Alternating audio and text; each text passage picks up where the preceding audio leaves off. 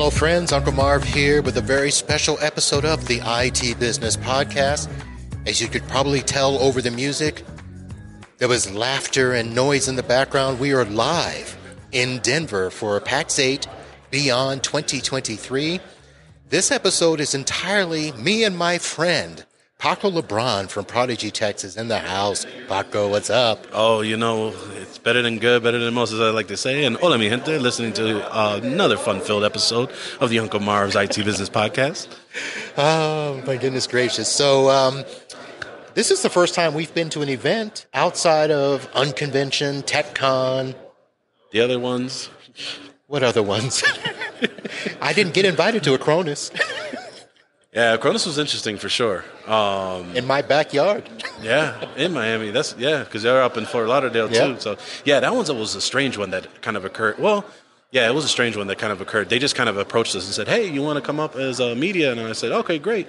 And so me and Rick go down there, and they took care of us, and, you know, we appreciate our Cronus taking care of us from there. And when we go down there, we get into the media room, and, you know, as you probably we're, you know, podcasters, we're not assuming this is a full-fledged media briefing that you would see usually on TV and all that sort of stuff.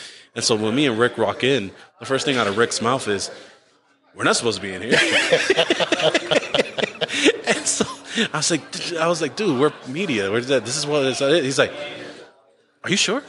So, you know, it was definitely a big shift on kind of what we do on a day-to-day basis to those, you know, really listening, and, you know, just our responsibility of us trying to ensure that, A, we provide as much content and news as possible, but also trying to make sure that, you know, we keep our ear to the ground and kind of make sure that everyone's in the know. Yep, that is one of the weird things of being a podcaster. We're kind of in that no man's land sometimes, especially shows like ours where we talk to other MSPs and we talk real with Right. what's working in our business and not, and sometimes vendors aren't always shown in the best light. Yep. But we do our best to, you know, be nice with the vendors and play well. We want to be partners with them, which, you know, we're going to hear for the next 2 days. Community. So with that transition, what do you think about the Pax8Beyond so far? So it's very interesting. So quite frankly, you know, big ups to Rob Ray, you know, what he's done in the space in general, let alone what he's done to try and encompass community. I think that there's a lot of players that had been with Pax8 that really drove that mission. And it's one of those where the community has really been strong inside of Pax8. You know, you have those that are very diehards, and it really shows in a lot of the sessions. But as far as for the event, I think the content's been great. I think it's really been awesome to hear, you know, actual Pax8 people and reps. If you're a partner, you kind of have your own specialists, but to really hear them and go through some of the stuff that they offer in person has been very impressive versus, you know, a sponsor that's paying, you know, for educational content in turn for a lead, which there are some here. But it's been all really educational content. I just sat through a Vade email security one that, you know, as we're starting to get more serious about email in the last several months, it's just kind of more of an eye-opener of what to take a look at and what are some real concerns on their side to kind of researchers. But so far, I can't complain. It's been a great time. Definitely have my team here. They're learning a lot, kind of dividing and conquering on a lot of the sessions. And it's been a great time on day one. Yeah, your team. Your girl tried to, come in and, scoop up your spot here. I don't know what she was thinking. Yeah, I'm not sure what that was going on with there. So, yeah, so my team is definitely roaming around, and so what's interesting about my team is that none of them have any real IT or tech background. They have really great customer service and customer success management from their previous roles. And so bringing them in and kind of teaching them that, in my opinion, as I look for employees, customer service, being able to be personable, that type of relationship is so hard to find and teach. So when I find that, the IT stuff can kind of come afterwards. And so, they came here running around trying to figure out what they can get, be as big a sponge as possible. It's been definitely very interesting. And of course, we met some of them at Techcon last year, so they're very familiar with us. So they're always trying to poke some fun when they get the chance, when they have the ability to do so. Yep. So let's go back. Now, we're going to probably get some new listeners on this particular show because of the Pax8 event. Yep. But you and I, we've known each other, I think, 2014, 2015? Sounds about right. Yep. And we've gone through transitions together. Both of our businesses have changed. Yours probably more than mine. So let's talk about that real quick, because you mentioned, a team of non-technical people. Yeah. Now, I say that about my wife because she works in the business and is not necessarily tech, but trying to get her to, transition into a lot of different things that I need her to do. Sometimes it's a little bit of pulling teeth and stuff. Yeah. Now, you've hired people, and you probably have a little bit more, what's the right word I'm looking for? The wife will listen to this, so I got to be careful. But you can probably be more direct with them about being a part of the business and doing jobs that will help you grow and stuff. But tell me a little bit about the perspective, because you went from part-time, full-time, now you have a team. What's that been like? So it's very interesting. So it's funny you say that. I actually just recorded an episode I was hoping to release tomorrow for Tech Talk Tuesday, but kind of catching up and trying to figure out, because it's been a while since I've been able to share that story. But yeah, like you said, we got introduced to each other back in 2014. You already had your business very established. You, John Dubinsky, when he was over at the Maven Group, were kind of the pillars of that community, and everyone wanted to figure out, how do I get there as a solo business owner, but also making a living and not just having to survive, but actually thrive and kind of move forward. And so I always felt that, saw that as very positive examples. And so, going through part-time, when I was a database manager for about 10 years at a pharmaceutical consulting firm, that department got laid off. So me being able to shift to full-time was not so much a jump, but a push. And so I just had to figure out how to fly. So being able to figure out how to go through that process, leveraging certain people. I think you were one of my first calls with some of my other people, and like, hey, look, I'm scared as what, sugar, honey, iced tea. And, what do I do? What are some things that I should just pay attention to? And, it was nothing different than what we share on a day-to-day basis on the podcast, but it was one of those where we tried to figure out, okay, this is what needs, just, you got to relax. You got to figure it out. It's not going to be the end of the world if you give yourself, and I think the biggest piece was the discipline of making sure you hold yourself accountable, which is the biggest piece, because when you're working a W-2 or a job, you have someone else holding you accountable. So being able to do that has been really difficult, because if you don't have, motivation is great, but if you don't have the discipline, it's very hard to kind of achieve that. So yeah, fast forward a couple years, I've recorded many of episodes of how I transitioned, struggled, and I tell you everything from very bad accident I had at a job site that almost made me quit, financial issues that I had, lawsuits from bad loans I took out trying to make it. And so it was definitely a hard year of 2018 when I kind of was in my full-time year. And, it's just one of those where you had to be persistent and kind of kept going on. So just talking to John Dubinsky at the time when he was still at the Maven Group, he had been a huge factor on a lot of the stuff that we do. Helped me out with jobs that he had, subcontracting with him, learning.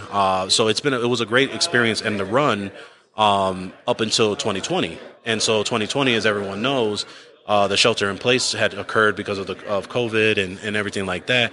And it kind of just forced me to the point where after 7 years, I just could not keep up with everybody of what they wanted. And everybody wanted everybody remote, everybody at the same time. And I had to make sure I built them, or I wasn't going to make any money and make it continue moving forward. So, and at this time, I kind of caught up with the managed services and kind of had our monthly recurring, but that allowed us to really expand on teams and really expand the employee asset of it and try and find good people. Right. Now, one of the things I wanted to ask you specifically, because I had been down the road of having techs that worked for me and haven't had that since 2012. Yep. I have subcontractors now, right. So I have them when I need them, and they're not sitting around doing nothing when I don't. Right. How has that been for you with your staff? Because you have a full staff for, the last 2 years? Yeah. Well, actually, it'll be 3 years. So Rosa, who's now my director of business administration, she's been with me for 3 years as of last month. My lead technician has been with me for 3 years in July. But you make a very good point for those that are trying to possibly consider subcontractors or employees or staying solo, is, we had a lot of subcontractors. We had subcontractors for cabling. We had subcontractors as our on-site technicians and desktop support. But what would happen is, I think exactly like you mentioned, is that, the problem or the solution you had is that there's just not someone sitting around that you had to pay. Whereas for me, I didn't have dedicated resources when things happened, especially with on-site. So my two technicians are remote. They're out in Latin America. They work directly with me. They were hired through a freelance agency, but have since hired them direct to work with ProdigyTeks. And so them and being able to learn how to be there without being there was definitely a difficult struggle. But we got over it with some good processes implemented by John Davinsky, which we'll get into that a little bit later. And then really it was just more of trying to figure out how to get that dedicated support, because we just got to the point where me trying to coordinate my subcontractor schedule to my client's expectation was becoming harder and harder, especially with clients that we were taking on that had more production servers and being able to have, network that went down and I'm not available. For example, I'm here. So how could I set that up? And it became very difficult. So the transition to employees for me was a necessity, especially back in 2020. So when we went from, it was just me to about 4 employees at the time that summer. Now, I know that there's a couple of stories in there. We don't have to go into them now. The joys of maintaining employees. How has the process been in terms of you as the owner learning to step back, let them work, or being engaged enough to know that when something's not working, you can then step in and make sure they're back on track, things of that nature? How has that process been for you? Difficult. And there's a lot of ums and stuff, because as I'm thinking, I'm trying to make sure I be concise with how I'm saying it. I literally had this conversation this morning where at first it was hard for me to, like, my whole goal was to step away. For anyone who's listening knows that I do own, I'm partners with Rick Smith over at Renactus Technology. We both own MSP Unplugged. And so that business was taking a lot of effort from me back in 2022. And so I had stepped away hoping that with the processes and everything that I put in place, that I've delegated as best as possible. Did not turn to be the case. So, and you said it best, is like, how did I learn to have to re-engage once I saw things were falling through the cracks? And so that's what we're trying to really solve right now. So what I've learned is the processes that we've had before do not adhere to our growth as we are now. So my processes as a solo technician / business owner with subcontractors does not relate to staff that wants to know and help, but are limited by my bottleneck, whether that's improper documentation. I made an agreement with one of the staff members or the office managers and didn't document it in the ticket. So there's a lot of that's been going on recently. Thus, my bringing in to John Davinsky, which, again, as I mentioned previously, he was of the Maven Group before he successfully sold back in 2021. And so, he was enjoying retirement life as much as possible. He definitely missed the technician and the tech stuff, so I was able to coerce him into coming into joining me.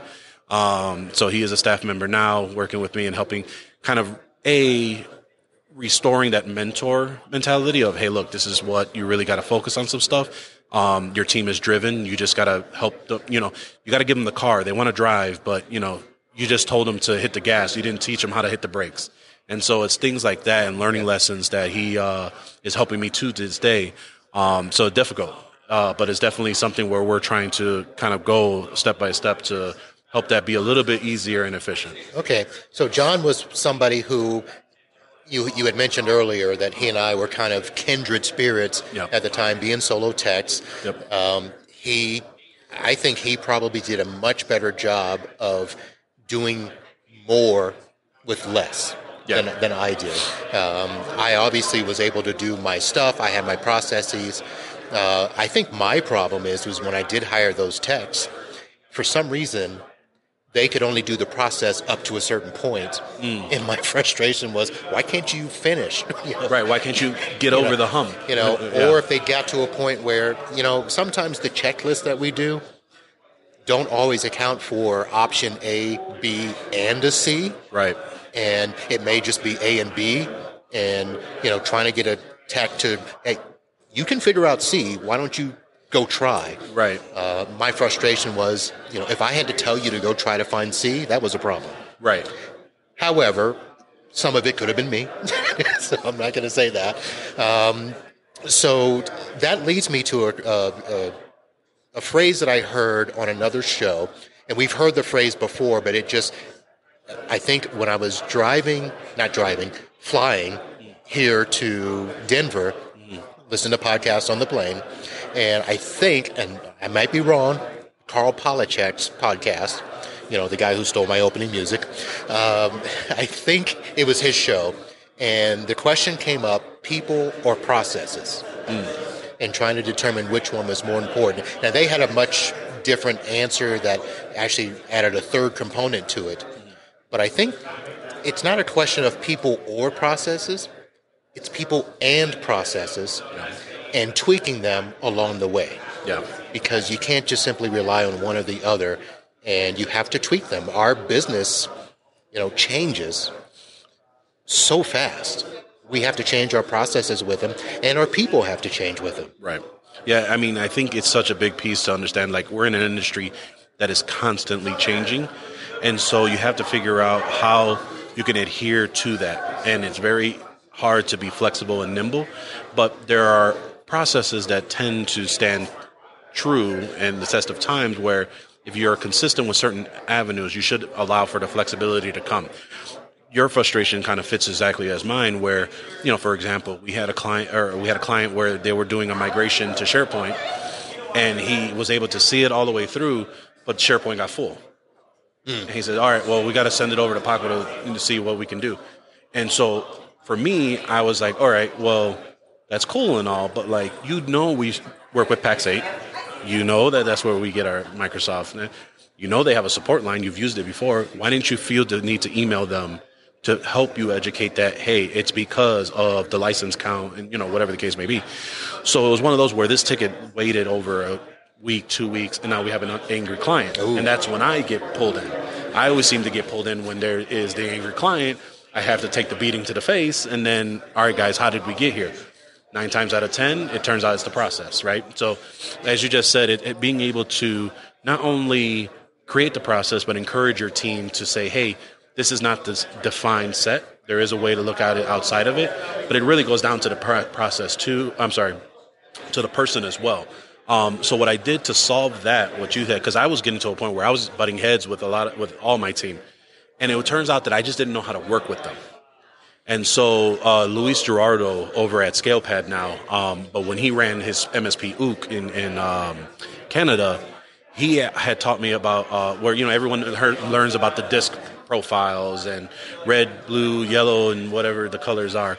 So he told me about another one that was a much easier read. You don't have to get certified in it. It was called Working Genius. And so Working Genius, it was a $25 per person license. We got everybody to do their self-assessment, and it taught you that there's 6 qualifications or 6 types of genius that they do.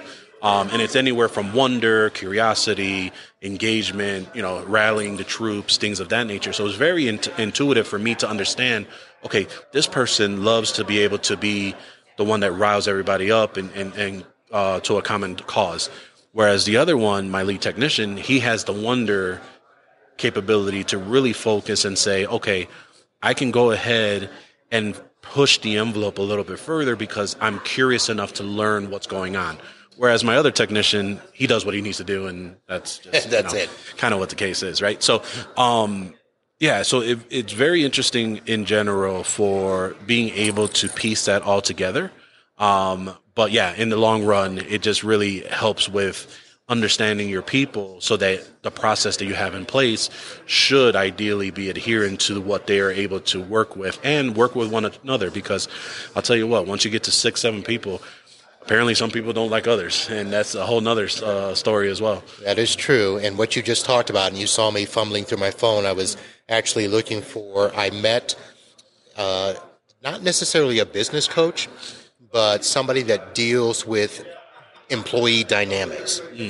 Not in the tech space, from another industry that I've worked with, and I'm actually going to be interviewing them soon about those types of things, because that's what they talk about, is how do you as an employer learn to deal with your employees in a way that's not that beat them over the head style, right? That doesn't seem to work anymore. And there's so many, there's so many things that we need to learn differently. Because listen, I'm guessing you were just as much a technician as I was, who turned into a business owner. Yep. And we knew all the techie stuff, right, and we've heard the business owner stuff from some of the vendors in the channel, right, but that only gets us so far. Right. These interpersonal dynamics and how to deal with people, how to listen, which is a hard thing for us. Sometimes we need to be the ones listening. Right. And all of that. So, yeah, it's been very interesting. And like you said, sometimes you have to get outside help, right? And so I've kind of assembled a couple key members to try and focus and figure out what are certain things. So, right now I'm working with Juan Fernandez, who's been, he's not a business coach per se, but he's done it so many times where he's able to gain the revenue size. He can put the quarter in, figure out where the dollar comes out, understands that, when you get to this part of the curve, this is where you add employees. So working with him has understood where things are broken. But again, it goes back to that discipline and re-engaging of, all right, I got to focus on this section here. And no matter what fire is going on right now, I have to finish this section, because if I don't get this section, the fire is going to just keep going. Right. There's no end in sight, and it may not seem like there's an end in sight, but you got to continue to keep putting those building blocks so that you can eventually kind of see your way around it. So, but I will tell you, the mentality shift of all those roles and of my journey has been very difficult. And even now, just going through one of the sessions, understanding what stage you are, and understanding, all right, this is the next stage. Well, what do we do to achieve that? And it's very hard to kind of get outside of your own head without having some help, as you mentioned, with either a business coach or someone that you do truly respect that has done this for a long time, to help guide you along the way. Right. And one of the things that I learned a while back is I've been kind of trying to go through this journey of re-envisioning the business. Yeah. And it's taken a little bit longer than I thought, just because I've actually learned that my business can actually be in multiple stages at the same time, depending on the relationship I have with particular clients. I may be in one stage with one client, but another stage with another client that forces my business to deal with two different scenarios at the same time. Right. So while you're in growth mode with some clients, you're in stability mode with others. Yeah. Or even recovery. Yeah, making sure that, and I think that's the point of, like, as business owners, we usually have a pulse on our clients. And that's the reason why I kind of transitioned some of my employees' roles on being account managers, to understand, like, you feel like you have your hand on the rope just enough, but you just have this hunch that you're going to let go of the rope. And how do you figure that out and fix that? And so now, being able to kind of understand the temperature of your clients, you can figure out where you got to go for stability, recovery, growth, and there's quite a few, but like you mentioned, sometimes they all happen at the same time. Right. So it's very hard to shift and really figure that piece out, because, like, for example, I have a few clients where I want to upsell them because they have multiple locations. But, I have another one that just kind of hinted that, hey, we might be shifting a different direction. So how do I look at them and figure out the recovery operations? Or, hey, we just got acquired, and now that's alerting everybody to figure out, we may lose this client for internal IT. So it's very hard to kind of juggle that piece. But it is important to understand that it will come at you at the same time. Do I have an answer for that? No. And I'm sure you probably have been trying to figure this out too. But I guess the best, way to figure that out is that whatever is the most important to you on the stage of your business is probably going to be the one you prioritize the most. A good phrase from the great the new Notre Dame coach, Lou Holtz. He was known for winning, and he would always say, it's not really about the word win. You have to take that and change it, and don't think of it as win, as in, win or lose. It's what's important now. So whatever's happening in your life or in your business, you get to a point where you've got to make a decision. You've got a customer that's leaving. You've got a customer that you're bringing on. What's important now? Right. And that's kind of the mindset that I've tried to figure out how to make that work in my business. Let's go back to, you mentioned his name earlier, Florida man John. Mm-hmm. You know, you coerced him out of retirement. I did. Twice. And, but I think he's turning more and more into Florida man. So how long do you think that'll last? You know, I think that, we've had so in our first stint, I wanted to bring him on. He was only as a consultant, and helping out here and there. On that stint, it just, he decided, I'm kind of done with the tech stuff. This is kind of at the end of like when where the transition in Techcon Unplugged and MSP Unplugged at the time. Yeah. So it was time for him to ride off to the sunset and deliver smiles. And no, that's not a gigolo. He was actually working for Amazon at the time. And so, it was just a conversation, and I would always keep in touch with him and such. And he just wanted to get back into it. And excuse me. That's already editing there. And so we basically wanted to make sure that, it was a fit, and did he want to continue doing so? And so he spent the next 6 months as a consultant.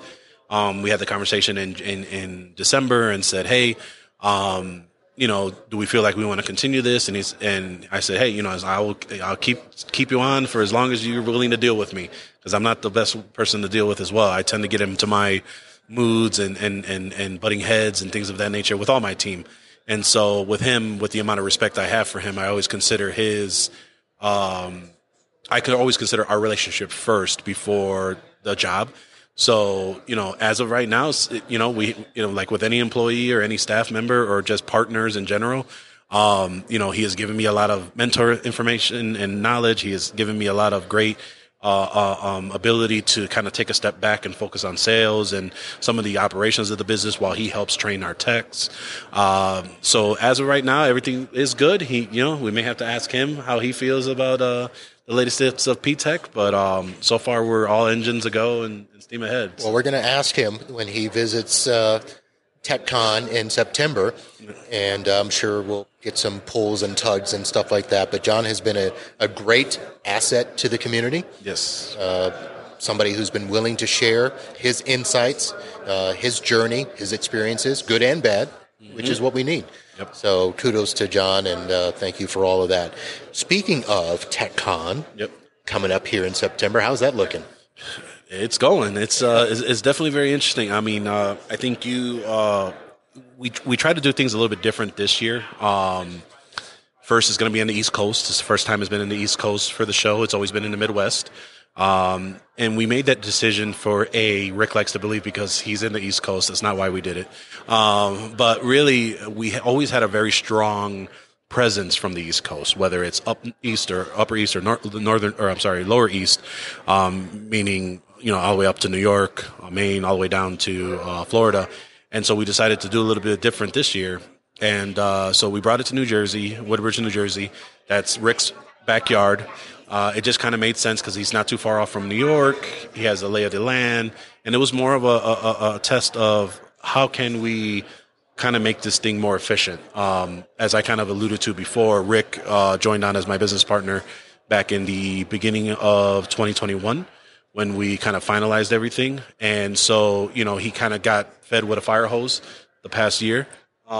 And so we ended up really going through the motions, really trying to go from that piece.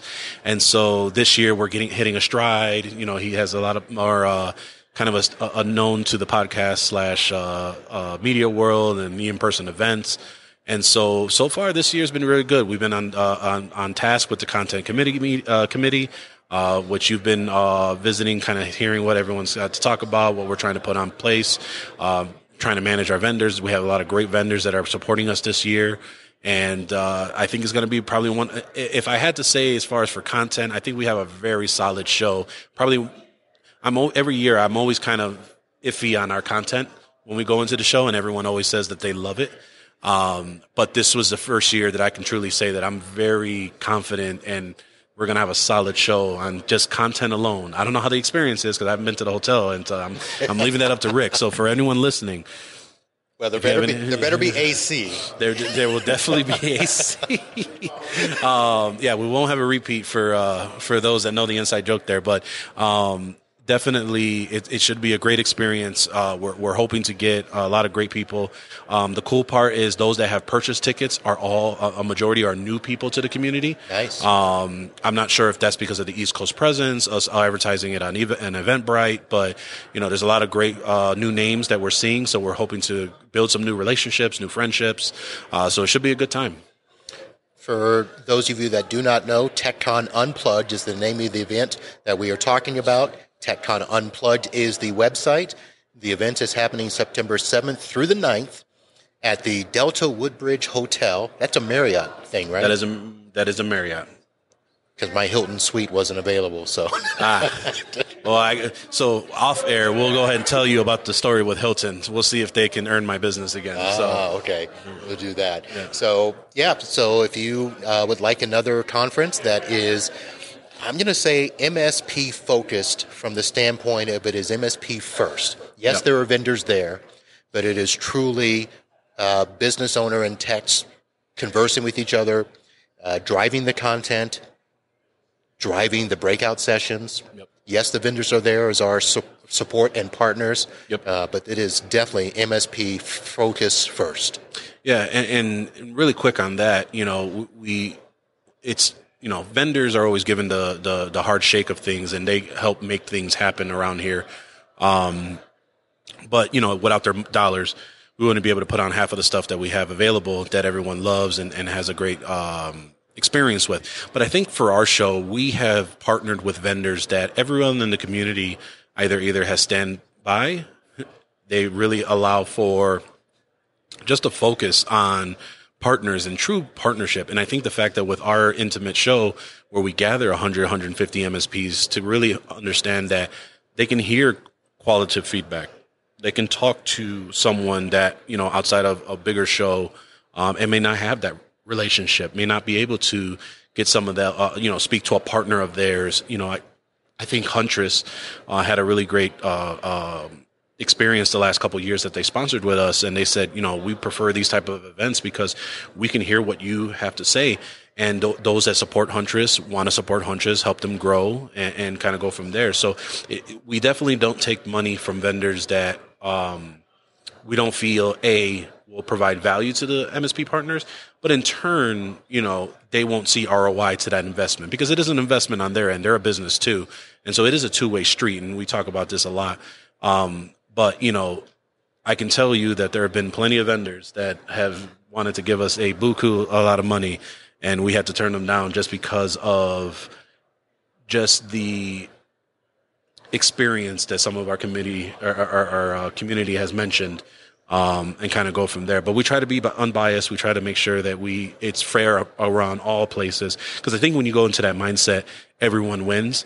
And that's the true point of being a partner first community. All right. So again, the link will be on the website, Techcon Unplugged. Hope to see you there.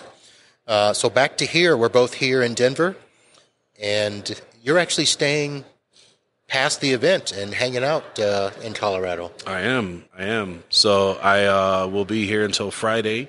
My fiance's very close friend lives out here. Okay. So they are going to do their, girlfriend things and all that sort of deal.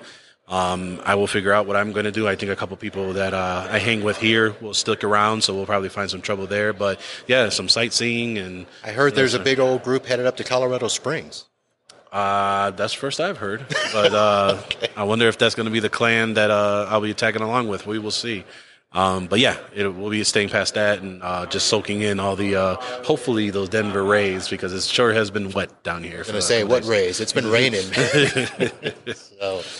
All right, Paco, well, it's good to see you here and spend some time on the microphone together. And any other comments or thoughts you want to throw out there? Do you want to throw anybody under the bus for not being here? Any shout outs? Well, I will say that, I would usually throw Mr. Rick Smith, who's probably listening to this episode, but, he's celebrating his youngest daughter's graduation. So we, congratulations to Mackenzie and much support to the Smith clan. We look forward to see what she's going to be doing with her career and journey in the good old career space. But no, other than that, just want to thank you for your commitment as usual. I think you will also you were a host and MC last year at our show. You have been gracious to accept being the host and MC as our show.